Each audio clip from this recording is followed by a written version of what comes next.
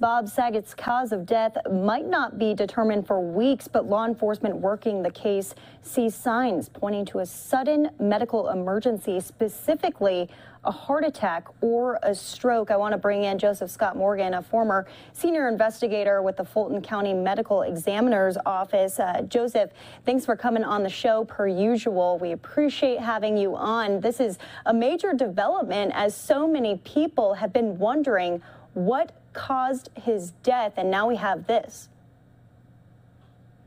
Yeah, and it's kind of standard that you're going to have this kind of delay. They're really taking their time. I'd like to go back to the scene, though. We begin to consider the possibilities here. What we are hearing is that law enforcement arrived where Mr. Saget was, and they determined that there was no signs of struggle or no signs of foul play, according to them. My big question is this. I think when they arrived, did they notify the medical examiner? And was there a medical examiner investigator that actually went to the scene? Because the police are limited in what they can do and what they recognize from an evidentiary standpoint as it applies to medical legal death investigation. You know, there's certain things that folks in my field look for relative to the body. And it's very important that you see an individual's body in its pristine state as the body is found, relative to the surroundings and all these sorts of things. And also, the time to examine an individual's body is not once the body has left and has gone to a county facility, but it's at the scene, the initial scene, where you do things like check for any kind of signs of trauma, so you can contextualize that at the scene. And also, you look for what are referred to as postmortem changes. And this helps us establish things like postmortem interval that a lot of people hear about over the years. You hear about it in media and in TV and movies and this sort of things. And those are the changes surrounding the bodies. And those are measured in time, Daytona, so that you can get an idea, you know, does the information that we're hearing relative to when he was last seen, his activities prior to death, does it marry up with what the science is telling us relative to postmortem interval? So that's very important as well. Mm-hmm. Yeah, and as you probably heard yesterday, that 911 call was released, and some of the other details as to what the security guard found when they actually came into the room of Saget in that Orlando hotel room. They actually found his body lying face up in his bed. They found his left arm across his chest, and then his right arm lying right beside him, which has led some people to speculate about the possibility of a heart attack. Right. And I suppose that, you know, people can extrapolate from that what they wish. I've, you know, over the course of my career in New Orleans and Atlanta, working as a medical legal death investigator, I've seen people in all states of repose, if you will, at you know, following their death.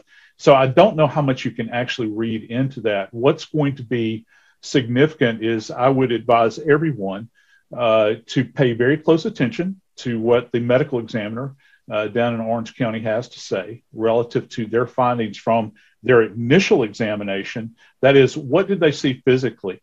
Is there anything to indicate that there's anything other than a natural death that we're looking at here? And then what are they going to find in the toxicology?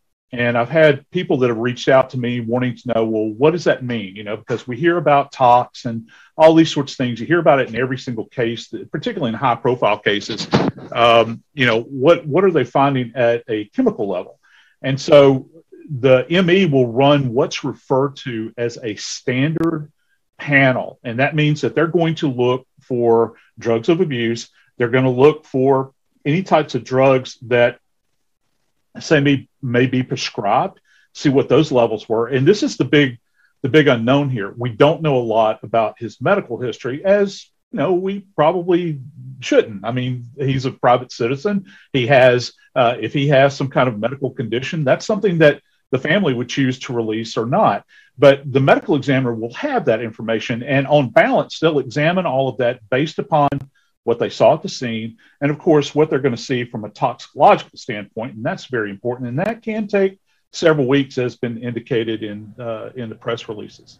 Yeah, we're hearing possibly 10 to 12 weeks. We can dive a little bit more into that timeline there, but there has been reporting that Saget has had COVID-19 recently, and there's also indications that some people suffer from blood clots with that. All of this, of course, speculation, but looking at this, there's still a lot of unanswered questions. That 10 to 12 week realm, though, is that pretty accurate? Do you think it could take less time?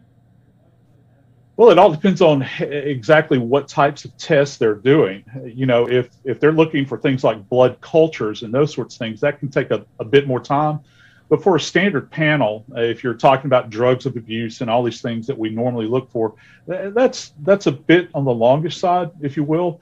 You know, that's kind of surprising to hear that it would take that long to turn around. But keep in mind, you know, medical legal communities are beset by labor shortages and time elements and all these other things as well. So I don't guess it's beyond the realm of possibility that, you know, you kind of have to take a number and wait in line, because there are a lot of other cases out there that are being processed ahead of this case. And there's certainly cases that are occurring behind this. So you have to take these cases one at a time. I'm sure that that office down there is they're probably running at a very substantial clip relative to the number of deaths that occur. Most of the general public is not aware of how many deaths occur on a daily basis. You know, not everything that we handle is some kind of homicide or suicide. We have many unexplained natural deaths, and these things have to be looked at very, very carefully.